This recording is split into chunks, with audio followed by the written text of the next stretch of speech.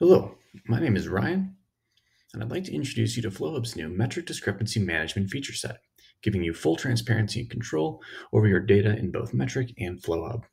In this data, you'll see a representation of any differences between the current state of Flowhub's inventory and your active packages in Metrc.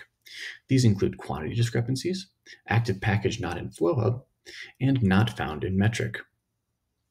When I select an item with a quantity discrepancy, I'm able to fix Flowhub by clicking this button here and changing the quantity internal to Flowhub, independent of my ability to click Fix Metrc, or we'll make an API request to Metrc and change the quantity using one of Metrc's approved reasons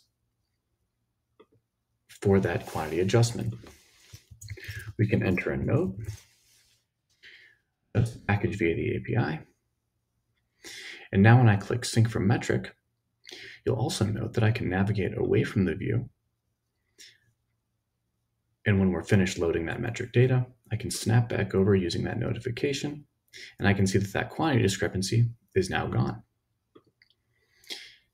If we have an active package not in Flowhub, when I select that package and I click Fix Flowhub, I'll be taken to the Import as Inventory page, where we can select the right category and proceed importing this item.